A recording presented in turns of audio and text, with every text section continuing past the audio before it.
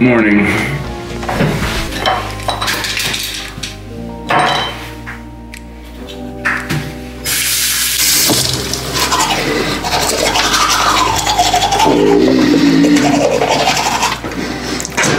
Gingivitis. So I've been in this business for like 15 years and probably 10 with no day job. Dick, you're fired! Thank you.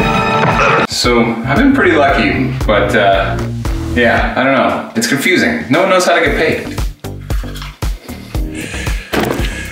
So listen, I made a lot of mistakes in this business. I've had a lot of missed opportunities, and that's mostly just because there's not a source out there that tells you like, this is how you get paid as a musician. It just doesn't exist. It's a strange industry. It's always changing. It's very confusing. So I thought maybe I would do a 5-6 part video series. So let's go to the studio and I'll tell you about these 6 ways on how I use them to get paid, and hopefully you can use them to get paid too, okay? And we'll start with video number 1. This is all about live performances and shows. But first, I better get dressed. I'm still in my jammies. All right, let's do it.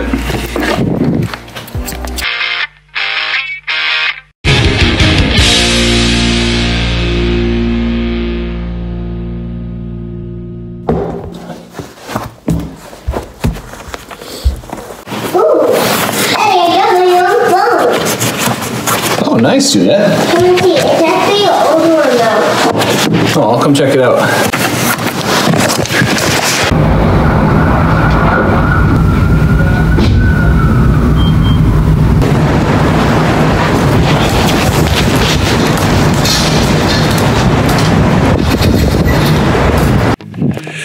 So making money as an independent musician, it's not always easy, but you know, it's not impossible either. So, I mean, it's the most obvious way that musicians make money is you get out there and you play shows, right? I mean, it's simple. That's why we're here to be musicians, is when I get out there and play music. But you can't just go out there and expect the world without having a couple key things in place. I spent a lot of years slugging it out as an indie band, probably a decade, you know, figuring stuff out, trying to figure out how to survive and compete on an indie budget with some of the major label acts. So let's talk about some of the tools that you need to actually be ready to even go find shows or talk to people about something you're trying to do. Very first, you gotta have a set. You can't just have a song and play covers for your whole set. If you're trying to be an independent musician, it's not about hyping up the crowd with cover songs. I think it's such a disservice when I go out on tour and I see opening bands, and you know, quite honestly, I'm in an opening band position a lot of the times for larger artists, but when I go out and see bands opening for larger artists and they fill their set with 50 to 75% of covers, it's just, you're just fooling yourself into thinking the audience loves you. So have original music and have a great set. Don't just get up there and play songs. You want to have something that entertains people. Do breakdowns and interludes, and if you're gonna do a cover, find a cool way to do it, like interject it into a middle of a song and figure out a way to get the crowd involved. And you gotta have thought about these things a little bit. What if you're playing to a dead room? What kind of set can you do? How can you adjust your set list? And you know, I think it's a great idea for a young band to be prepared to play 30 minutes. That's typically what you're gonna be doing as an opening band. As you get better and bigger slots, typically you're gonna be playing 45s or 60 minutes, and eventually when you're more of an established artist, maybe 90 minutes. And that's a pretty long set. So a couple things to be prepared for. Make sure you're taking the audience on a bit of a journey, you know? Like don't have a set where there's 5 slow songs in a row. You might wanna come out with something that's like big and bombastic and get people super hyped and invested in your set before you take them down and do something more sensitive to show a different side of what you do. If you're that type of artist, you know, if you're a metal artist or something, that there's a different strategy at play. But speaking from my own experience as a rock and now country artist, that's something I always keep in mind. So that's one of your tools you gotta have for sure. All right, secondly, and this seems pretty obvious, you gotta be able to be reachable online. You gotta have a very simple website where it's easy to find, nice clean socials, where you know your contact information is readily available, and you have to have things that promoters are gonna wanna see. SoundCloud links, YouTube clips, all that kind of stuff. You know, having a live video of you playing is your best calling card when you're knocking on the door of a promoter. So you might want to do that. Even if you're just getting started and you're just playing at home, find a way to make a cool set with some cool lighting and play a song for the people. Make sure that they know what you do. Hold on. This one? God damn it. Yeah, okay.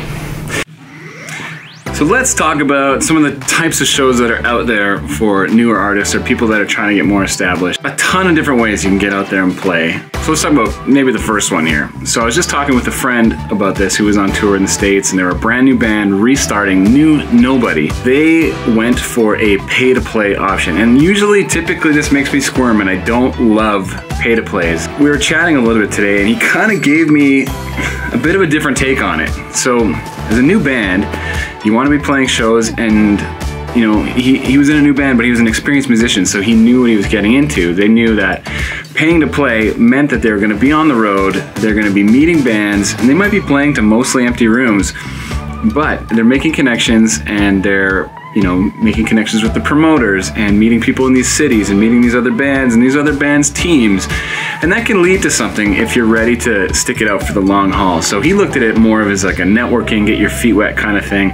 Unfortunately, you do have to pay money on these kind of situations. So how it works is there'll be one guy who's kind of like an agent, and he sets up a club tour essentially, but they're on existing shows that don't necessarily always need another band, and you know, or it's in markets where these people that are paying to get these shows just can't get to. So they hire a middleman to just get them in the market, and away they go. It's not the greatest way to go when you look at what you could be doing otherwise with the money. This is the one takeaway that I found with the pay to play is it's like, sure, you can pay to play, get out there, do a tour, maybe to nobody, depending on the situation, but you're meeting people. Here's the thing. If you're paying thousands of dollars to be on a pay to play, I wonder how many people you could reach if you put that thousands of dollars into boosting a video or some sort of content on Facebook. Like, you might be better served to do that. Digital marketing is so powerful now, and if you can hook people in, you know, if you get 100,000 impressions and 10% watch, that's a lot of people right there as a new band to get in front of, to make that many fans. So there's a lot of ways to do it. That's just one of them.